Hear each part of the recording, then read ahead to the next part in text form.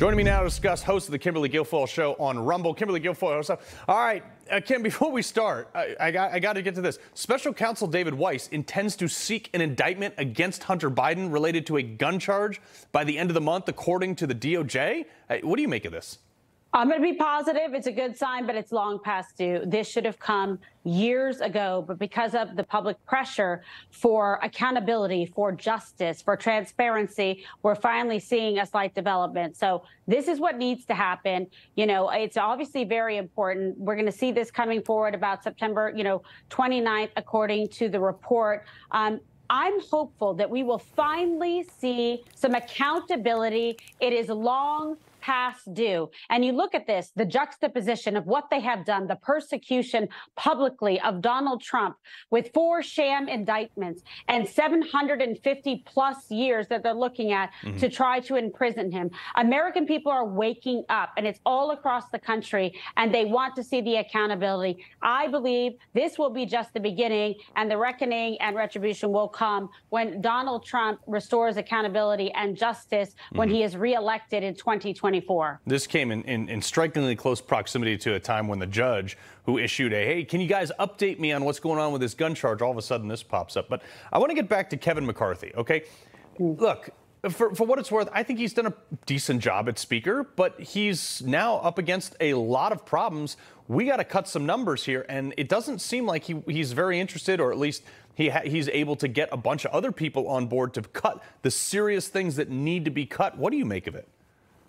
Yeah, I mean, look, I've known Kevin for a long time. I know him when he was in leadership in, California when I lived back there. And I think he has done a very good job in terms of really pushing forward the Republican America First agenda. But, it's all about kind of that pushback and checks and balances. And we do have strong, principled people of integrity like Congressman Matt Gaetz, who is also a good friend, trying to make sure to hold government accountable. And no one is above reproach in that. Accountability means for every member, man or woman in Congress, every United States senator, and for the Speaker of the House. And I think that's what's made this a very healthy and robust and honest conversation to do the best for the American people and moving forward to get those majorities in and strong people that are actually going to stand on principle to do the right thing by the American people, by the taxpayers that they are beholden to. And, levels of leadership at all levels need to be held accountable. Yeah. And that includes Speaker McCarthy. And I think he would agree with that statement, quite frankly.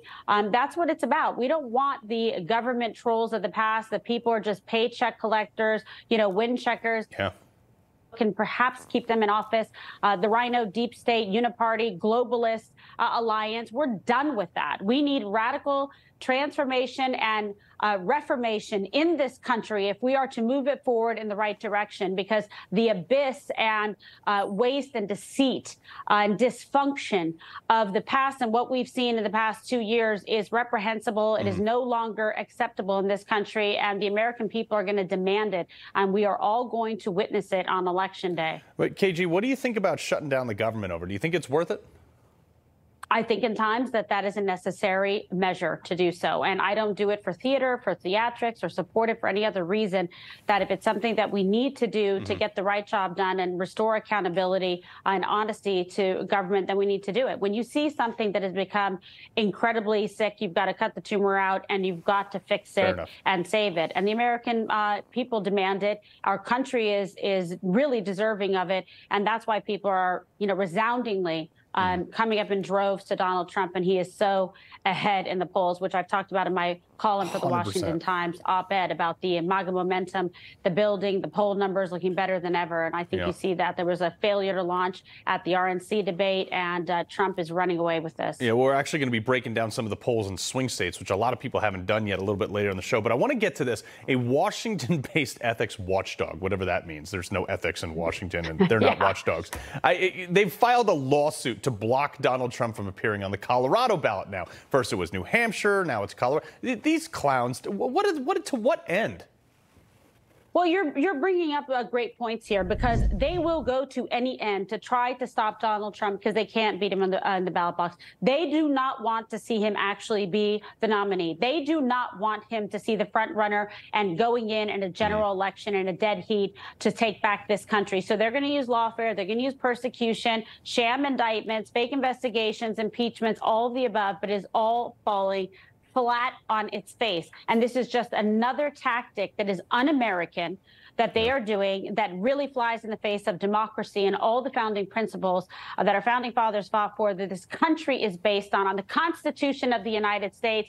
It is unethical and un-American, and it has to be put to a stop. Donald Trump will be on the ballot in every single state of this union, and that is what's going to happen. And then people will be able to cast the vote for the American president that is worthy of seeking the office of commander-in-chief, and not that guy that's in there that is a complete joke, and his vice president or anyone else that's going to try to go against Trump. Well, obviously, KJ, you missed the section in school where the Democrats have to destroy democracy in order to save it. So obviously.